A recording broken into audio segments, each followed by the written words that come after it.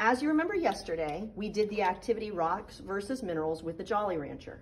Today, you are going to be looking at different kinds of candy, and you are supposed to make an inference what kind of candy it is after you have looked at the composition of it and have decided if it's a rock or a mineral. So reviewing, a rock is a solid, inorganic, which means non-living substance, composed of a mixture of different minerals. Mineral means that it is a naturally occurring solid that has the same chemical composition throughout.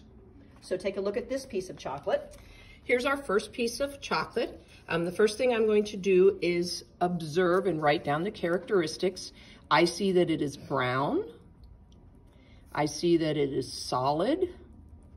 And when I look inside, I see that it is the same throughout, that there's nothing in the middle or no other ingredients. So, because it is a uniform composition, that means it's the same all the way through, I'm going to say yes. And if it's a uniform composition, when we go back up here, that means it has to be a mineral. So I'm going to circle an M. So now I just need to see if I can figure out what kind of candy it is. Can you zoom in? When I look at the shape of it, I like Dove chocolates, and I'm pretty sure this is a Dove chocolate. And I think it's a Dove dark chocolate, so that's what I'm going to write. Because that's her favorite. It is my favorite. Okay, let's take a look at another candy.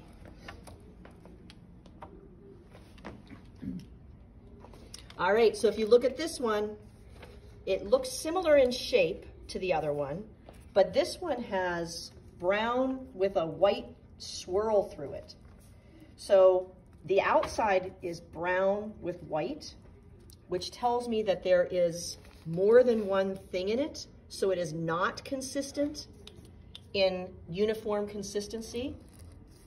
And because of that, that tells me that it has to be a rock. Because of the shape, I would say that it's some kind of Dove chocolate. I know that white in chocolate means that it's white chocolate, so I'm just gonna guess a Dove chocolate of some kind.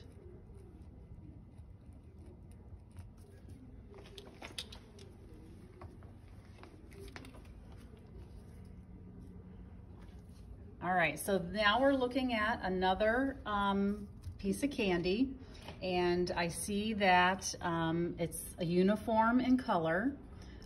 It's red all the way through, even on the inside, right? And I noticed that the shape is sort of long and skinny, and it's got some ridges on it, so it's a little bit bumpy. So I'm gonna infer that this is a Twizzler because of the shape and the color.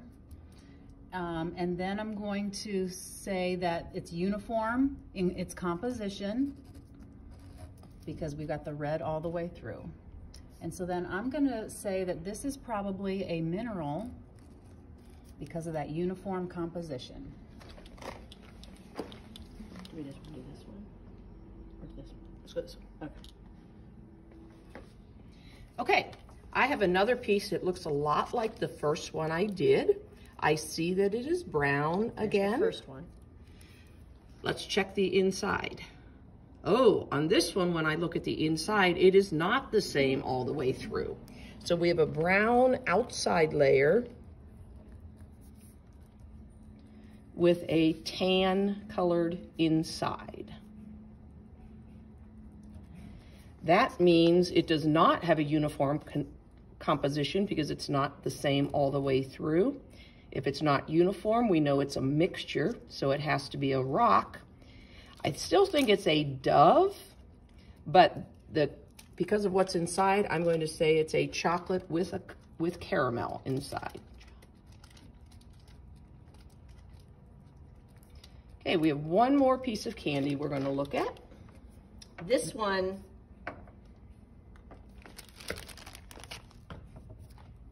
zoom in on that.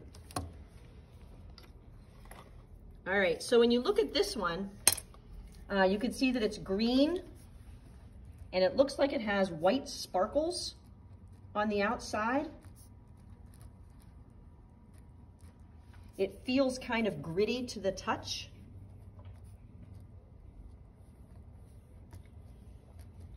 As far as composition goes, we're going to cut it and see.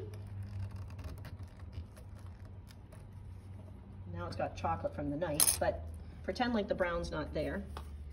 You can see the inside is solid green, but you can see that white crystally looking on the outside.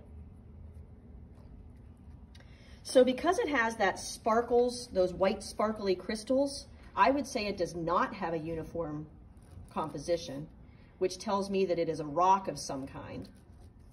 And from past experience, I'm going to say that this is some kind of a gumdrop. If I smell it, it smells minty, like a spearmint gumdrop.